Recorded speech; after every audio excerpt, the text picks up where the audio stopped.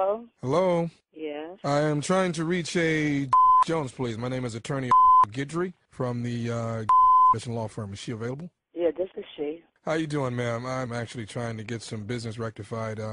Dealing with your divorce that took place, I guess, over the last 7 whole years. Am I correct? Correct. I got some file up with your paperwork here. Now, you guys had some property that you owned together, I believe, in Avondale. Am I correct? Correct. I'm looking at your paperwork here, Miss Jones. I'm still a Jones. Okay. Now we're getting down to the property, and that seems to be where the problem lies. This is in Avondale. You guys had some property, and you sold it as you both went and split your ways. Right.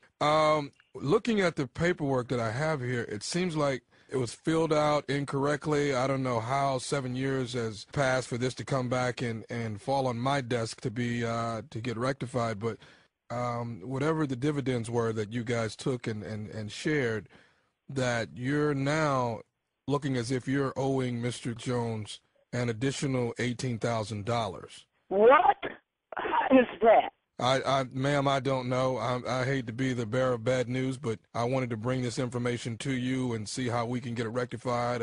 I'm not looking for you to have that much money available at today, but I do know as an attorney for Mr. Jones, I must say that we're trying to get it taken care of as soon as possible. Oh, wait a minute. Wait, let's back this up. How do I owe him $18,000?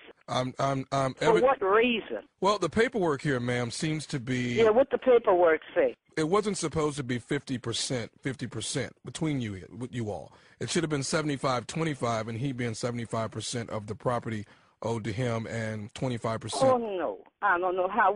You know, Louisiana is a community property, and how could he get 75% and I get 25?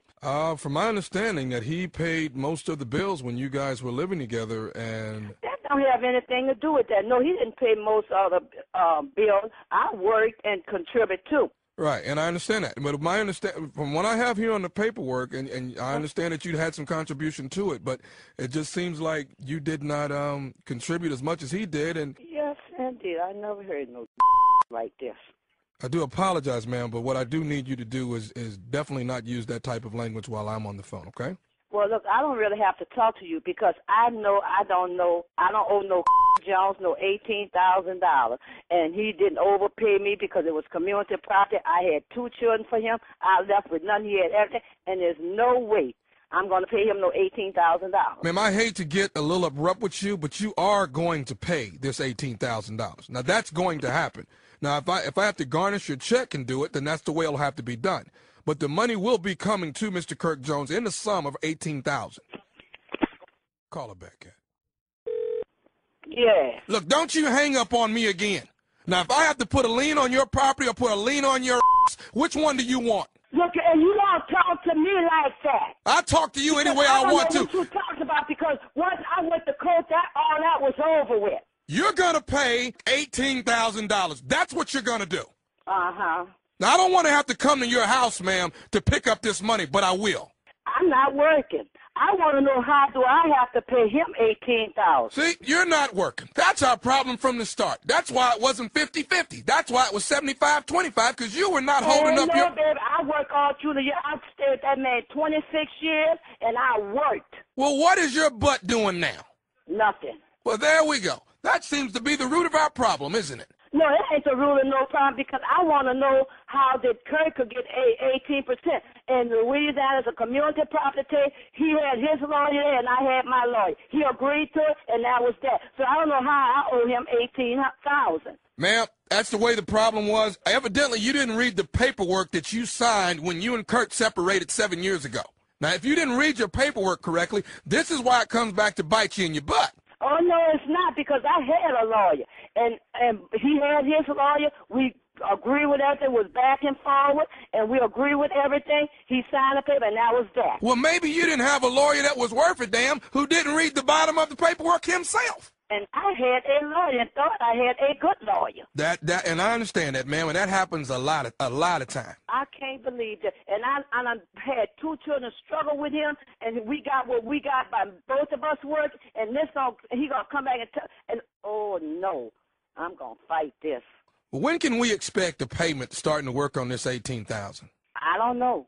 Well, I mean, I'm going to have to get a date or something where I can start getting $500 from you per month or something like that. Yes, indeed, $500 a month. I haven't worked since the hurricane. I was working up until the hurricane. When you want to sit, I don't think I should have to tell you all this because I need to talk to me a lawyer because I'm not agreeing to anything because I don't think that it's not fair. I tell you, give me a deadline because I'm going to have to get me a lawyer. I'm trying to keep my composure. As an attorney, ma'am. How do you have the right? And I don't have no say so over this. Have you remarried? No, I haven't. Okay. You realize if I don't get the money, then I don't get paid.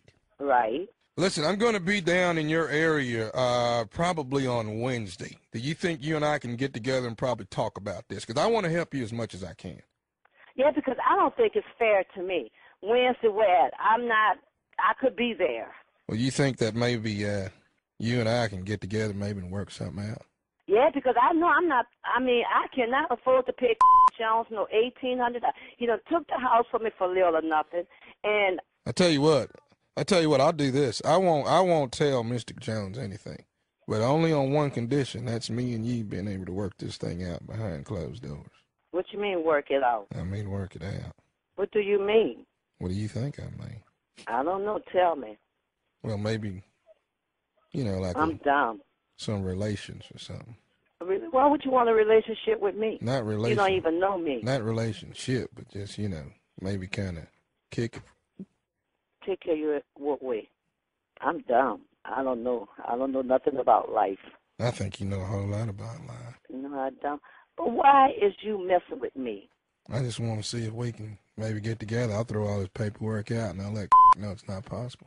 But I'm if not Mister. You meet me Wednesday, I'll make this thing go away. I don't believe this. I'll tell you what else you ain't gonna believe. What? This is Nephew Tommy from the Steve Harvey Morning Show. You just got pranked by your sister Janice. You no good. On the air, huh? I got Janice on the phone. I got her grandbaby on the phone. You just got by the whole family. Jazz, I'm gonna kick you.